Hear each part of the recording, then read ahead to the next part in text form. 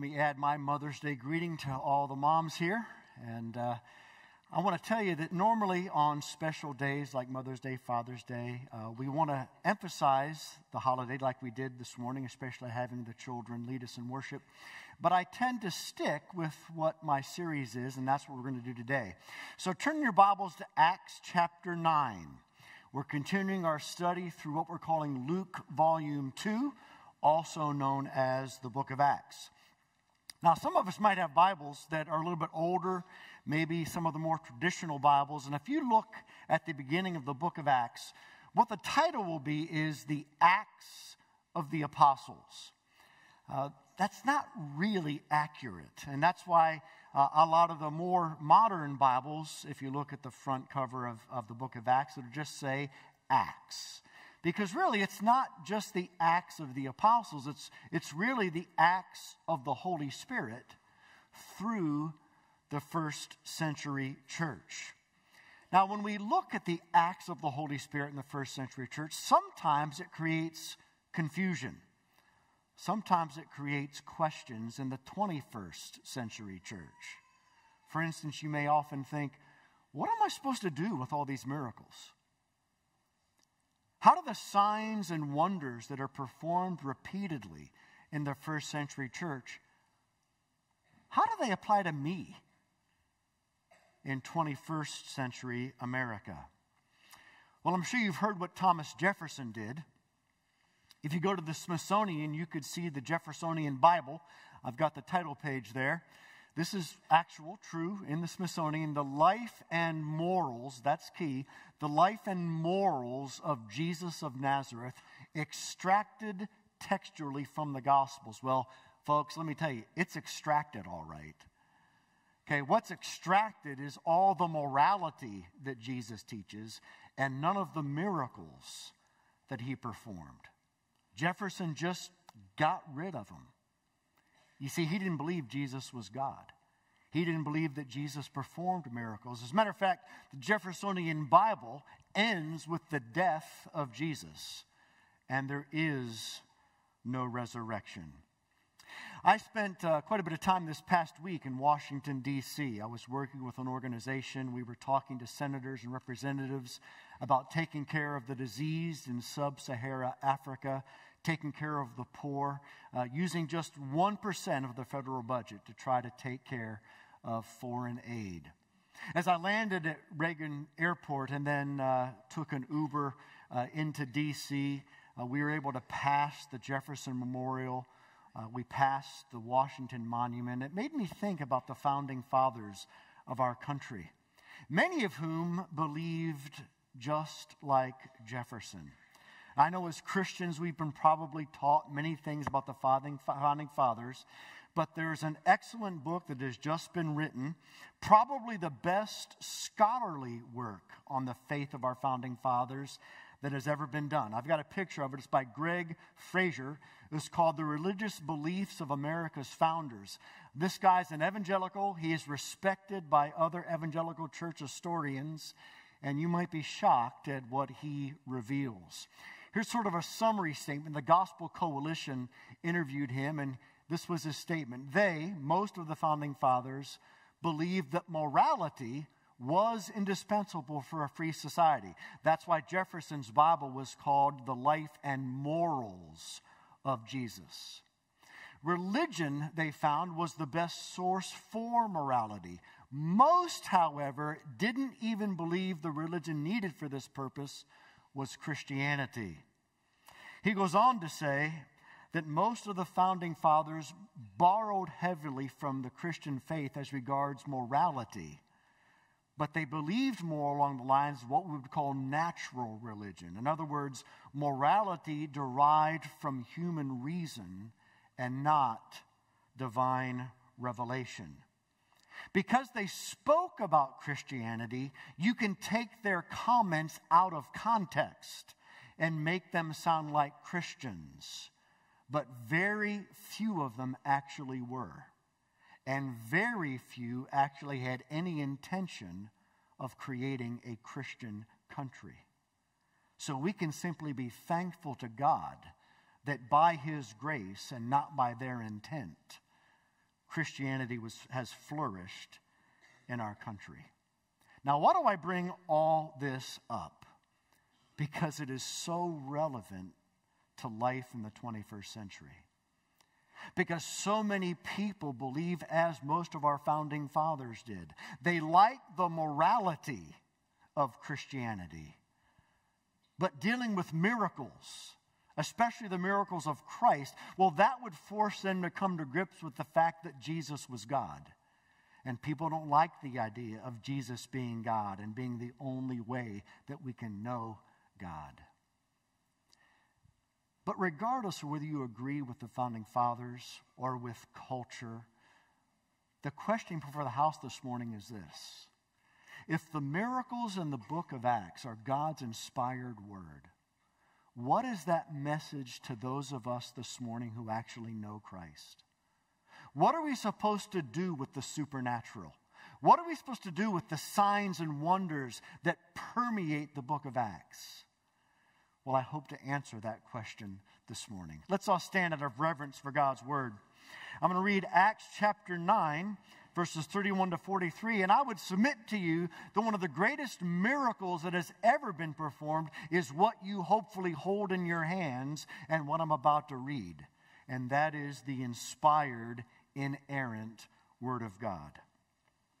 So the church throughout all Judea and Galilee and Samaria had peace and was being built up. And walking in the fear of the Lord and in the comfort of the Holy Spirit, it multiplied. Now as Peter went here and there among them all, he came down also to the saints who lived at Lydda. There he found a man named Aeneas, bedridden for 8 years, who was paralyzed. And Peter said to him, Aeneas, Jesus Christ heals you. Rise and make your bed. And immediately he rose. And all the residents of Lydda and Sharon saw him, and they turned to the Lord. Now there was in Joppa a disciple named Tabitha, which translated means Dorcas. She was full of good works and acts of charity. In those days she became ill and died, and when they had washed her, they laid her in an upper room. Since Lydda was near Joppa, the disciples, hearing that Peter was there, sent 2 men to him, urging him, Please come to us without delay. So Peter rose and went with them. And when he arrived, they took him to the upper room. All the widows stood beside him, weeping and showing tunics and other garments that Dorcas made while she was with them. But Peter put them all outside and knelt down and prayed. And turning to the body, he said, Tabitha, arise. And she opened her eyes. And when she saw Peter, she sat up. And he gave her his hand and raised her up. Then calling the saints and widows, he presented her alive. And it became known throughout all Joppa, and many believed in the Lord. And he stayed in Joppa for many days with one Simon, a tanner. May God bless the hearing and teaching of his inspired, infallible, inerrant, and authoritative word.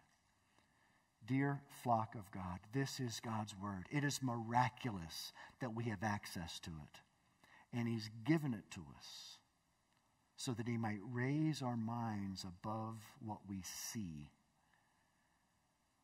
and lead us to trust that he is the miraculous God. Let's pray. Father, would you enable us to have eyes that see and ears that hear? Holy Spirit, come and be near. In Jesus' name, amen. Go ahead and have a seat. So, 3 things we can learn from this passage about how the miraculous touches our lives in the 21st century. At Oak Mountain, we teach that we can experience the miraculous power of God by waltzing. A waltz is a 3-step dance, and the 3-step waltz that enables us to experience supernatural, transforming power is repent, believe, fight. Repent, believe, fight. So the first lesson that we learned this morning is to repent deeply of functional deism. Repent deeply of functional deism. If you don't know what deism is, A good way to define it or describe it would be that deism is the belief that God created the world like a watchmaker creates a watch. And once the watch is made, it is simply left to do what it was created to do by the parts working. The watchmaker is no longer involved in the process. Deism is the belief that God the Creator created the world, set up natural laws, and now He is hands off. Now the world just runs according to natural laws. And many of our founding fathers were in fact deists. Some of them were not. Some of them believed in providence. Some of them believed that God was in fact involved. Some of them believed that we should even be people of prayer. But not many of them believed the miracles of Jesus because they did not believe that Jesus was God. Now, I know that most of us here do believe Jesus was God, but we're still left with how do we live?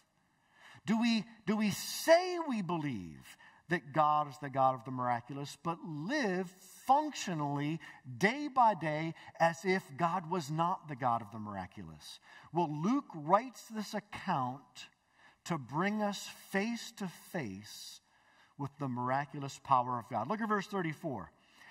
Peter says to Aeneas, Jesus Christ heals you. And this isn't the first time we come across healings in the book of Acts. In Acts chapter 3, Peter and John are going up to the temple at the time of prayer. There's a man laying there who was lame. And Peter says, silver and gold I don't have, but what I have I give to you. In the name of Jesus Christ of Nazareth, rise up and walk.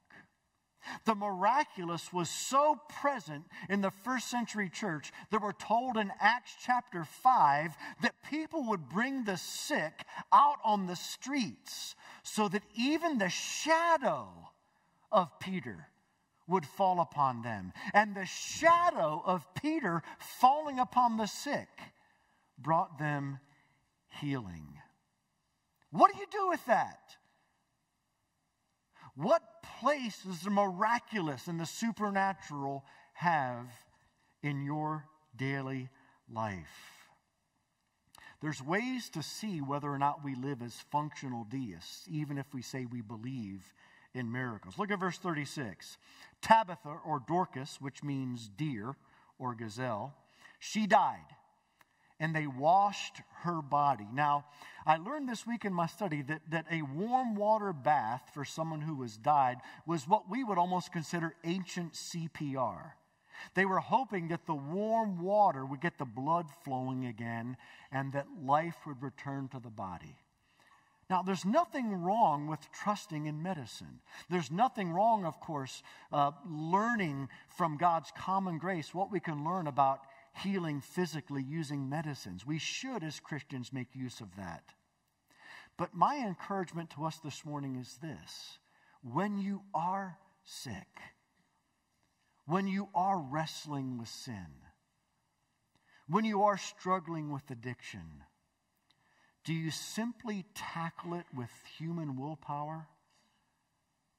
Do you simply go after it using natural laws? Then you're living as a functional deist. Dorcas was a woman who made clothes for widows. It says that in verse 36. She was full of charity. And in verse 39, we find out it was for widows. And it's very likely that Dorcas herself was a widow. Now, you need to understand, in the first century, if you were a widow, if you did not have a husband, then you were in tough circumstances, because all of the help to a woman usually came through a man. And if it wasn't a husband, it was going to be a father. If the father was dead and you were not married, you were in trouble financially. But Dorcas didn't just give the miraculous lip service. She wasn't a functional deist. She actually stepped out and gave acts of charity when she had nothing. One of the ways for you to ask yourself, am I a functional deist, is, do you trust God to miraculously provide for you? And then engage in surprising generosity. Look, if you're more concerned about your retirement, your 401k, or your lifestyle, and that is keeping you from surprising generosity, you might say you believe in the miraculous, but you're actually living as a functional deist. You're not trusting God to be engaged in your world and to provide for you, or to miraculously change you so that you're content with less than what you think. In verse 40, Peter puts them all outside. He kneels down and prays. He prays for the supernatural. Matter of fact, all through the book of Acts, the church prays that God would extend his hand through signs and wonders. Another sign that you're engaging in functional deism is prayerlessness. Look, I've confessed to y'all many times that I am so prone to trust in hours of study rather than in prayer. I am so prone to trust in my preparation time than I am in prayer. And that is a sign of functional deism. I say I believe in the miraculous, but I don't trust the miraculous power of the Spirit through the miraculous inspiration of the Scriptures to bring you life. I feel it's so often up to me. And that's true, by the way, of all of y'all's vocations. Okay, it's not just the pastor that needs to pray about their vocation. What if you're a doctor? Are you praying for the medicines to do its work? Are you praying for wisdom on which medicines to prescribe? Are you praying that God will give you wisdom as you diagnose things? If you're a real estate agent, are you praying for the families that are coming to you? And are you praying for that perfect house for them? Or are you just going about it thinking naturally like a non-Christian would? Are you doing your vocation, no matter what you do, butcher, baker, candlestick maker? Is there anything that makes how you do your vocation distinctively Christian? Are you doing it just like everyone else does it? And if that's the case, you've forgotten about the God of the miraculous, and you're living in functional deism. Do you believe the Bible's the living and active Word of God? Do you believe it's supernatural? Well, one way to see if you're a functional deist is, do you read this Word? Or do you just go about your day living in light of human reason than divine revelation? Yesterday, I had the privilege of helping partake in the graduation of Westminster School at Oak Mountain. That's our Christian school here and across the street. And at the end of the service, I gave the benediction, and I tried to remind everybody, like I do to us periodically, that benediction is supernatural. Not because I'm special, but because God has promised to actually do that blessing as it's pronounced over you. That's what it says in Numbers 6. Do we minimize weekly worship? Do we minimize the benediction? Do we minimize the sacraments? Well, we've become functional deists. Jimmy Stewart, in a classic Western called Shenandoah, gives a perfect functional deism illustration. His wife, sadly, has died, and he has a number of children, and he's trying to raise them as Christians like his wife wanted them to, and he gathers them around the dinner table. He's going to pray with them. Here's what he said. Now, your mother wanted all of you raised as good Christians, and I might not be able to do that thorny job as well as she could, but I can do a little something about your manners. Then he asks them all to bow their heads and fold their hands, and then he prays. Lord, we cleared this land. We plowed it. We sowed it. We harvested it. We cooked the harvest. We wouldn't be here. We wouldn't be eating if we hadn't done all of it ourselves. We worked dog-boned hard for every crumb and morsel, but I guess we'll thank you just the same, Lord. That is functional deism. Living life as if it's all up to us. Are you doing that in your life today? We need to repent of that. We need to ask God in His grace to show us where we say we believe in the miraculous, but really are trusting in human reason more than divine revelation, and trusting in human willpower rather than the power of God.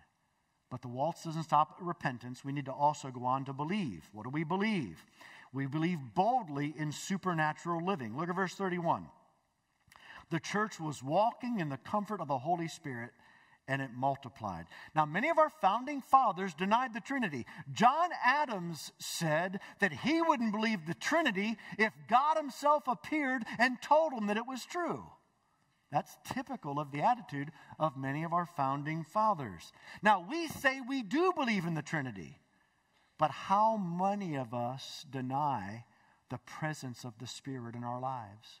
How many of us live as if sanctification, Christian transformation, was literally all about simply willpower applied to the idea of morality? Folks, that is not the Christian life.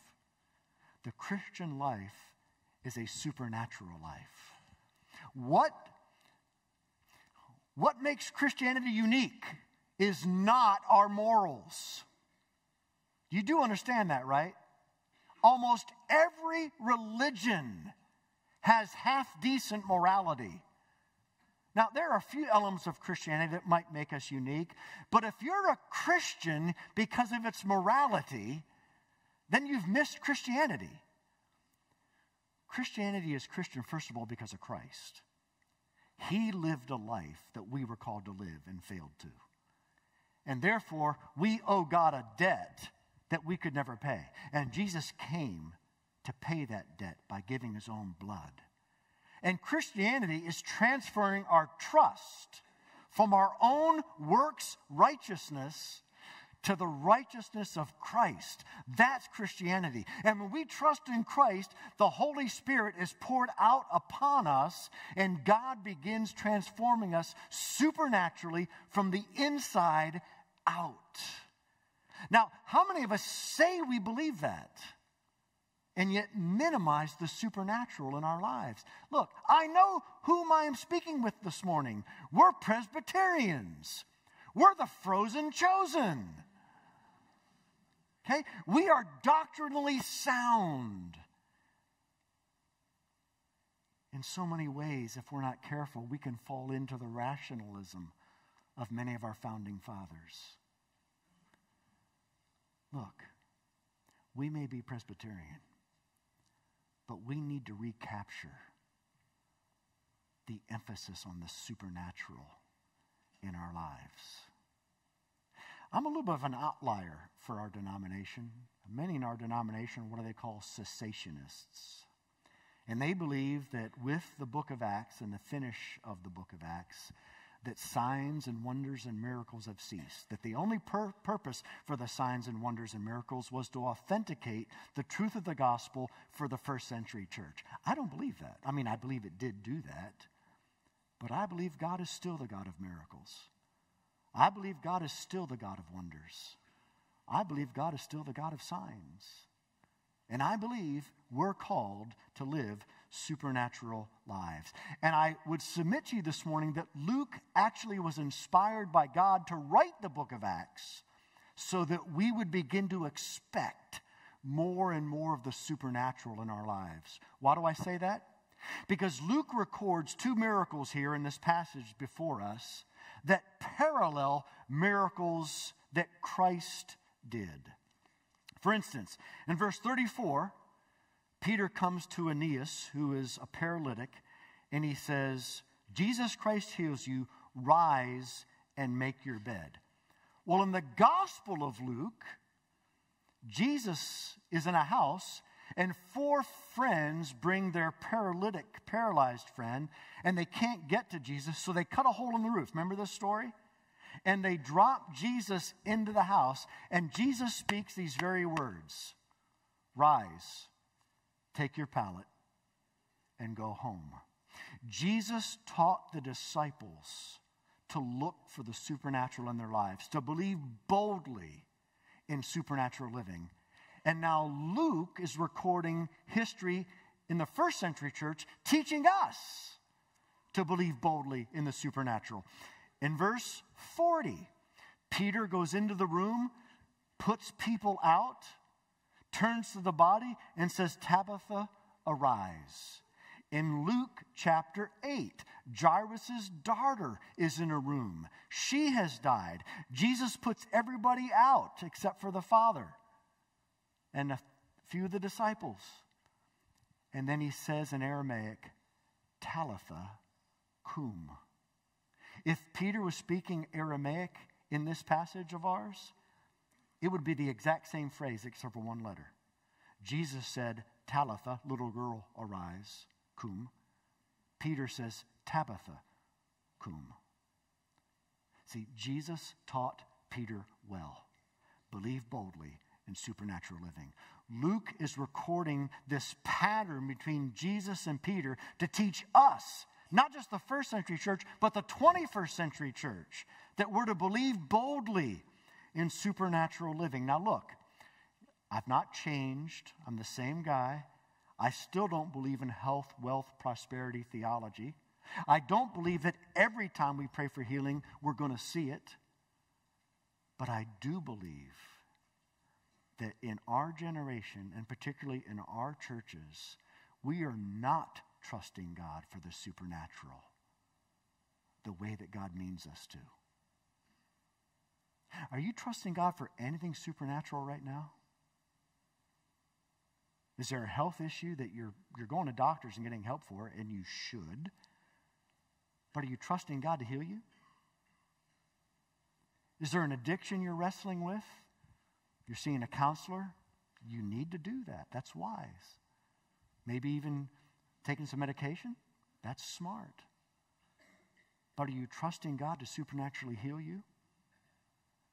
You may have a child that is wayward, or a child that's wrestling with deep sin. Are you praying for something supernatural to occur in their lives? In Acts 4, verse 30, the church prays for God to stretch out his hand and for healing and signs and wonders to occur. Do we do that? In verse 38, the disciples, hearing that Peter was in Lydda and that Peter had healed Aeneas, they said, please come to us. See, they didn't stop with ancient CPR. They didn't stop with the warm water bath trying to get the blood to flow again.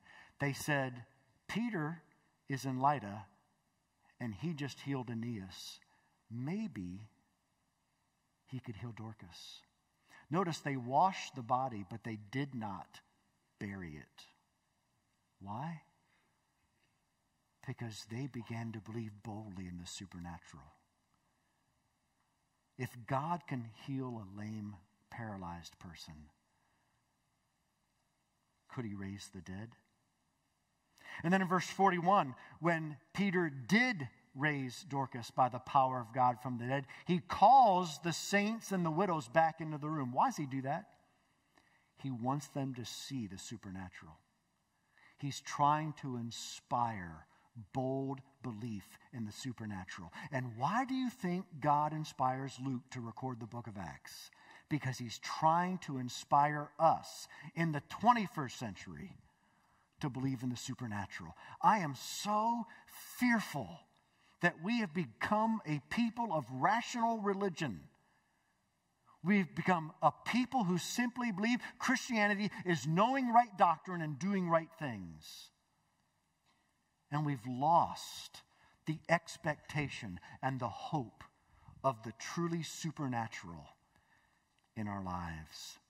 I have a dear friend. He's a dear friend to many of us in this church. He was chairman of the deacons in this church. And he's done maybe more in this church to elevate the role of mercy ministry in our church. His name's Rhett Tyler. Several years ago, Rhett Tyler was given a death sentence. Literally. The doctors told him he had months. He began to lose feeling in his extremities. Part of a finger actually had to be amputated because his body was killing itself. His lungs, he was told, were going to shut down. He was actually told to prepare for an excruciating death. In James 5, it says, if any of them among you are sick, let him call upon the elders and let them anoint the sick with the oil of the Lord and pray in the name of Jesus, and the sick person will be made well. Well, if you're 8:15 or you know Rhett, you know he's still here. He's still having an impact for Mercy. God healed him. Long before that, there was an elder in our church named Jeff Fortson. He had a wonderful wife named Angie, and she was in a terrible car accident in Chelsea. I remember the church. It was very small at the time. We gathered outside of the trauma center. And I remember literally doctors coming out just wagging their heads. I remember doctor after doctor that we knew just like this. Like, there's no hope. She was in a coma for months. The hospital had such little hope that they actually engaged in some negligence. They didn't even turn her body or help massage extremities. Well, Angie is very much alive. And unless you knew her before the accident, I would defy you to even be able to conclude that she's ever been in an accident. And the elders went up and prayed for her. We have seen healings in this church. Now, look, I don't know why God heals some and not all. Maybe for some of us, God simply wants us to experience the miracle of a changed life in the midst of suffering. That's miraculous too. But I think in our branch of the church, we are much too quick to run to that place. And I don't think we camp out long enough to say, God, heal. When Jesus in the Gospels went to Nazareth, his hometown, many of the people mocked him. Isn't this Jesus, the son of Mary and Joseph, a carpenter? Who does he think he is? And you know what the text says there? The text says he could not do many miracles there because of their unbelief. Again, I hate that I even have to say this, but I want to be balanced. I'm a teacher. I hate extremes. I'm not saying name it, claim it. I'm not saying that. What I am saying to this church is, are we believing God for anything supernatural? Or are we really living as functional deists who say we believe in the miraculous, but really don't?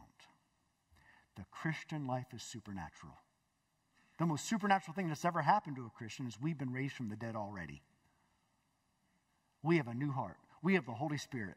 And by God's miraculous power, we can say no to sin. We can say yes to righteousness. We can fight against the cultural stream of godlessness.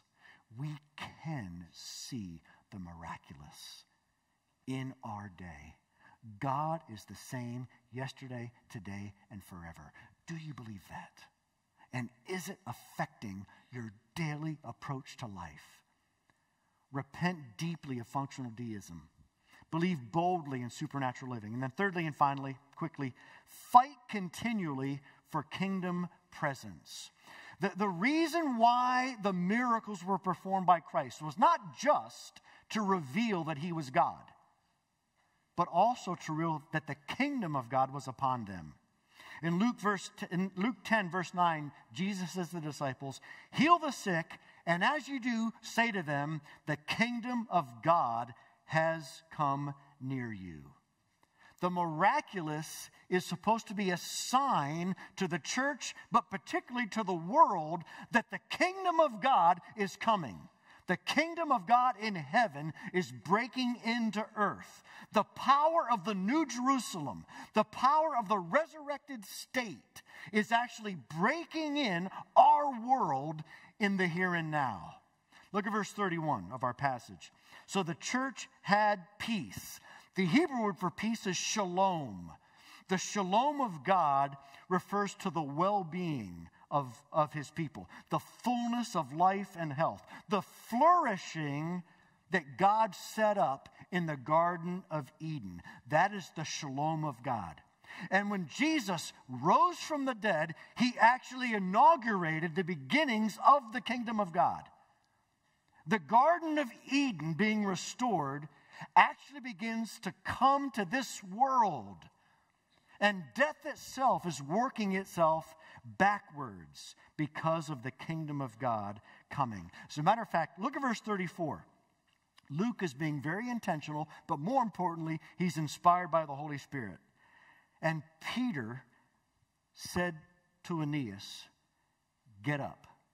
And the text says in verse 34, Aeneas rose. That's the same word Luke uses for the resurrection of Christ in the gospel. Look at verse 40. Peter turned to Tabitha and said, "Tabitha, arise." That's the same word Luke uses in the gospel for the resurrection of Christ. The kingdom of God is the resurrected, restorative power of grace breaking into the here and now. And we are to expect and pray and fight every day that the kingdom of God would come. Dorcas, Tabitha, by her engaging in acts of charity, that was the kingdom of God coming. And it would be miraculous in our day for Christians to say no to the God of this world, which is money, and practice surprising radical charity and generosity. And that would cause the kingdom of God to come. Then look at verse 35 and verse 42. The result of the power of the kingdom breaking into this world is that many turn to the Lord. In Lydda and Sharon they turned to the Lord, and all throughout Joppa many turned to the Lord. God delights in revealing his kingdom power to bring the lost to faith in Christ. Maybe, just maybe, one of the reasons why we see such little miraculous power, signs, and wonders in our day is because we're really not concerned about the lost. We're not sharing our faith. We're not engaging every neighbor with the surprising power of grace. God delights to show the miraculous to the lost. He trusts that we believe it already. He delights in showing his power to the lost who don't believe it. Listen, the one place you'll see signs and wonders in our day is on the mission field.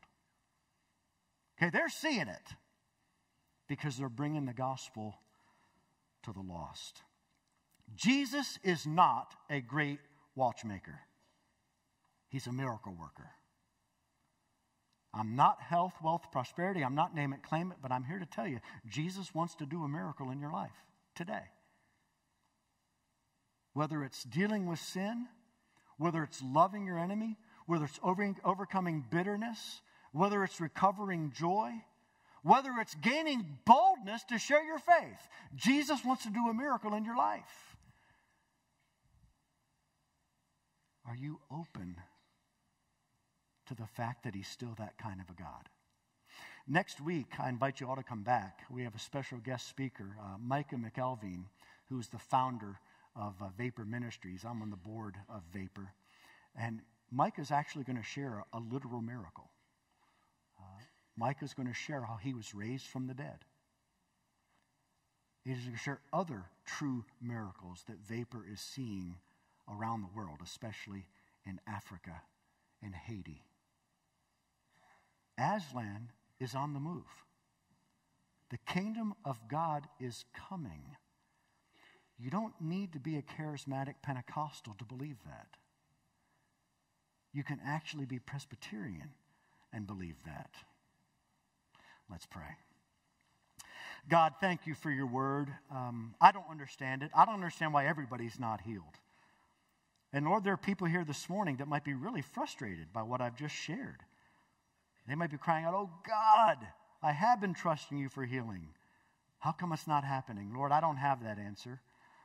But I know that you want us to trust you for the miraculous. And for those of us who know you, we thank you for the miracle of raising us from the dead already. And Lord, we thank you too for the miracle that one day everyone will be healed who knows Christ. Maybe you won't heal us from cancer this life, but we'll be healed in the New Jerusalem. Maybe you won't heal us from depression in this life, but we will one day be healed. Maybe you won't heal our child's waywardness, but one day, we trust, they'll repent. And so, Lord, may we be a people that hold to the Scriptures accurately. But God, keep us from putting you in a box. Keep us from putting limitations on you that your word doesn't. And God, would you open our eyes to the miraculous all around us every day? God, if there's anybody here who doesn't know Jesus, we pray that today would be the day they transfer their trust from their own works righteousness to the finished work of Christ. We ask all this in Jesus' name.